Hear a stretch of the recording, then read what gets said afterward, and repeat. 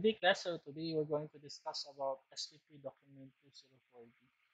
So for the introduction, so due to the increasing complexity of construction projects, there is an upward demand for more effective cost control and faster project implementation consistent with high quality work. Construction management services were the instituted to fill this need in the construction industry. So in the construction industry class, what we look for is effective cost control, faster implementation, then also high quality of work. So if you're going to reach our Building Tech 5, if I'm going to be instructor someday for Building Tech 5, we're going to talk about a lot of modern methods of construction, which is far more efficient than we call this the traditional methods. So the construction manager could either be a member of the staff of the owner, an independent individual, or a firm hired by the owner to manage the construction of a particular project. So the architect can serve as the construction manager. His training in the coordination of various specialties allows him to supervise and assure proper monitoring of all construction activities with regards to quality, workmanship, and cost. So these are the functions. The responsibilities of the construction manager include the functions of the Construction Supervision Group or CSG, which is document 2048, which is coordination and supervision, cost and time control, quality control of work, and keeping of records. The construction manager may hire the construction supervision group to be under his employ or may supervise the CSG hired directly by the owner. So the CM class, you could hire its own CSG or supervise the CSG which is hired by the owner. So it will just really depend on the agreement.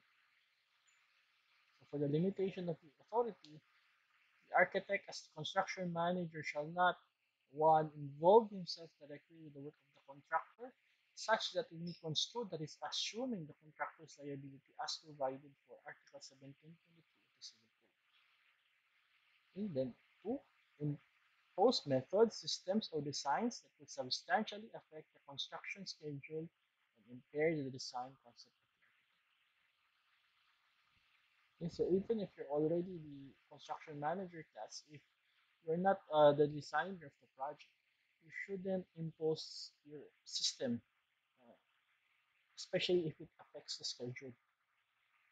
So for the legal responsibility, the architect as a construction manager is directly responsible to the owner on all aspects of the construction work, programming, coordination, quality, and cost control and time management. The CM assumes no liability in case of equipment fail to function or if a portion of the building collapses due to the deficiencies in the plan design, provided the CM did not participate in the plan design review and approval. 2. Due to the deficiencies in the manner of construction, provided the CM faithfully discharges these functions during the construction and project implementation. So for the qualification, the construction manager be an individual or a firm. So the individual, the principal of the firm must be a state-regulated professional, preferably an architect with managerial capabilities and extensive experience in the field of construction. The architect must be a registered licensed architect with an updated professional identification card and be a member in good standing of the Integrated Accredited Professional Organization of Architects, IAPOA, which is currently the United Architects of the Philippines. And two, architects or contractors or who have been in responsible charge of construction works are usually capable of becoming construction managers. The methods of compensation, since construction management is not part of the regular service of the architect, the services rendered by the architect as a construction manager will be separately compensated.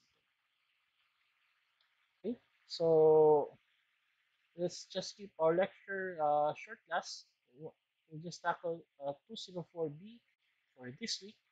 I'll be posting our activity at our Facebook group. So this is a short lecture or discussion about the SPP document 204B or the standards of professional practice on construction management services.